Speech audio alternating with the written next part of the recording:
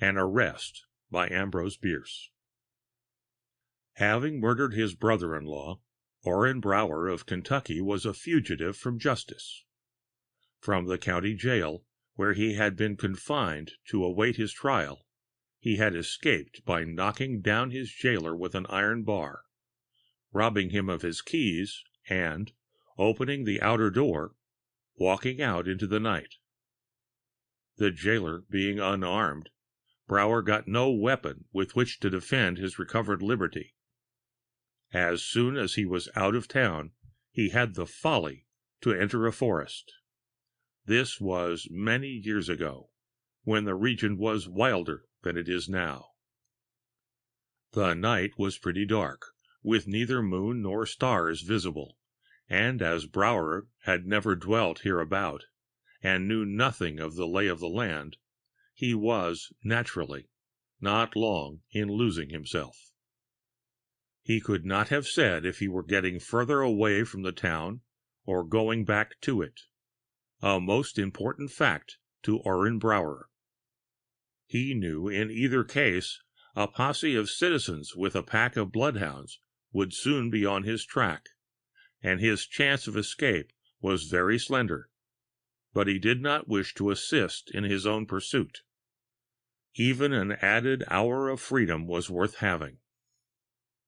Suddenly he emerged from the forest into an old road, and there before him saw, indistinctly, the figure of a man, motionless in the gloom. It was too late to retreat. The fugitive felt that at the first movement back toward the woods he would be, as he afterward explained, filled with buckshot.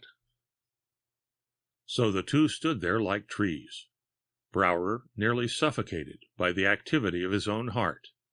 The emotions of the other are not recorded.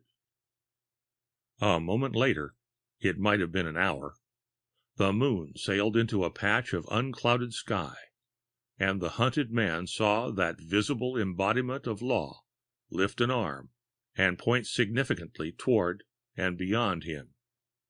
He understood. Turning his back to his captor, he walked submissively away in the direction indicated, looking to neither the right nor left, his head and back actually aching with a prophecy of buckshot. Brower was as courageous a criminal as ever lived to be hanged. That was shown by the conditions of awful personal peril in which he had coolly killed his brother-in-law. It is needless to relate them here. They came out at his trial, and the revelation of his calmness in confronting them came near to saving his neck. But what would you have? When a brave man is beaten, he submits. Only once did Brower venture a turn of the head.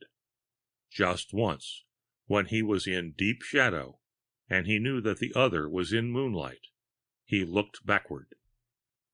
His captor was Burton Duff, the jailer, as white as death, and bearing upon his brow the livid mark of the iron bar.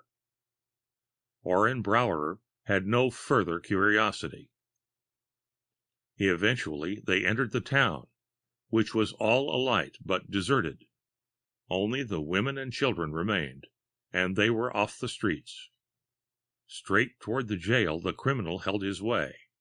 Straight up to the main entrance he walked, laid his hand upon the knob of the heavy iron door, pushed it open without command, entered, and found himself in the presence of a half-dozen armed men. Then he turned. Nobody else entered. On a table in the corridor lay the dead body of Burton Duff.